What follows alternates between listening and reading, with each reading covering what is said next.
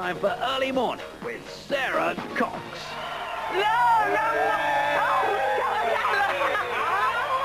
Hello, welcome everybody to another glorious Tuesday's early morning with me, Sara Cox.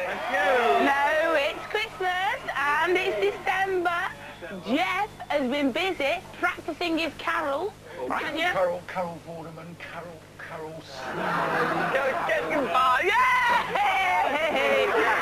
Anywho, never mind Christmas, it's nearly the year 2000, and so with only 25 days to go until the millennium, we're into the final countdown. Which forms a very nice thing to our guest this morning. Please give a huge welcome to Joey Tempest of Europe.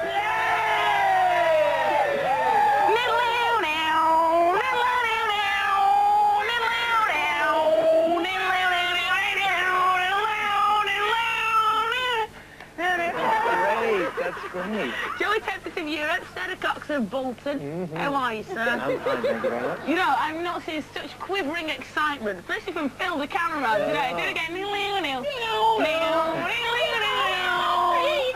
all really starstruck and excited. Loads of people watching right now will remember, as we all do, when you looked a little bit like this.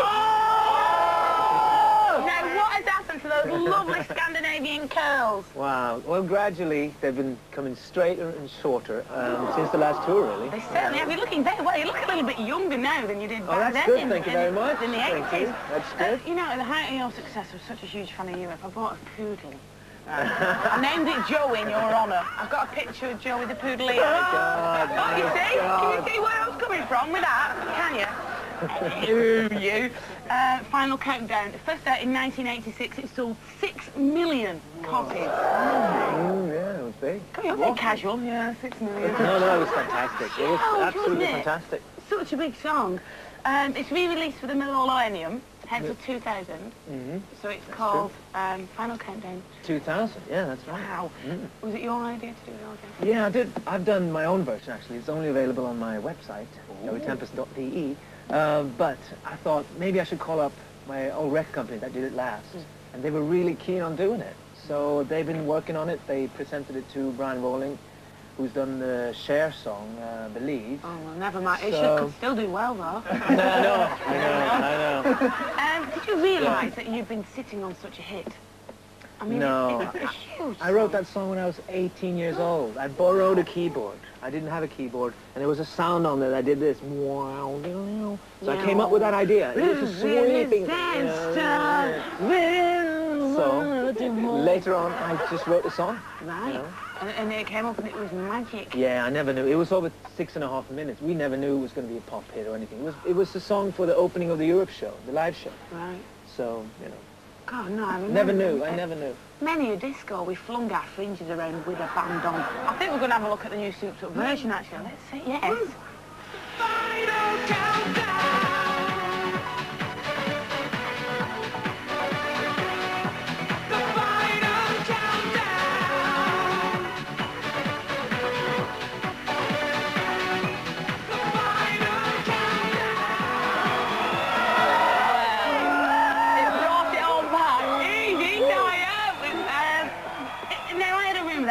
Copies of the single were actually printed before somebody realised that a vital letter O had been missed out at the title of the Final Countdown. Now I'm saying no more.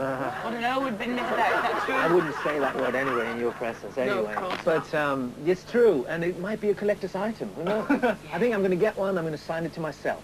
Right. To Joey from Joey. Good idea. Yeah. Williams. Are you excited about all the money you're going to make as well? Well, I don't know. It's a short period. It's just one song, so I'm mainly just flattered that I wrote the song and that people are going to listen to it. You know? Maybe. I don't know. We'll see. We'll see. Yeah. Now then, we'll be playing the Final Countdown in the Countdown to the Millennium. So what we're going to ask, are you going to play that song live somewhere? Yes, actually, we've got an exclusive. Yeah, we just found out we're playing it in front of the castle in Stockholm. 10 minutes to midnight, we're playing this song and another song. So it's the first time we've played since '92, and we're doing a special gig in our hometown, 12 o'clock. We still got it in you, do you reckon? Yeah, I think so. Them old bones. Are you still going to do a lot of that? I can't help myself when the music starts. No, of course. Now, are you going to get back together permanently? Well, we'll see. We'll take one thing at a time. This is just a one-off, and then we'll see. You know. Okay. I'm working on solo stuff. I've done 2 solo albums. I'm working on my 3rd. Right, good luck with that. You live in Ireland? Yes, I do. It says you're very popular with the ladies. How on earth do we know? I don't know that. Maybe somebody rang up and said he's a right sort on the village. So do you go around sort of smiling coyly at all the local Irish ladies? I don't know. I go to some pubs sometimes, but mainly I have my studio there, do some writing, you know. Yeah. No, it's a fun place. Okay. Thanks, Joe. You're really lovely. Now, from one classic of this century to another, it's time to take a trip back in time to 20th century.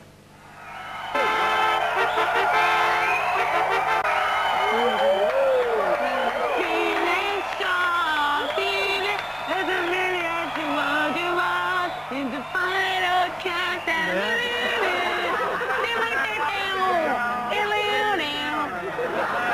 I like those lyrics, you know. They were even better than mine. I mean, do you look at all these people are paying homage to you? I know, and the cameraman called his friend, and he knew about it. And, Phil called so his crazy friend, and he's around got, 12 inches and stuff. Funny friend, Phil's there, I tell you. Yeah, we've just seen 20th Century Cocktail, by the way. You'll see more of that next week. I've got to say, a huge big breakfast. Thank you very much. Welcome to Joey Tempest.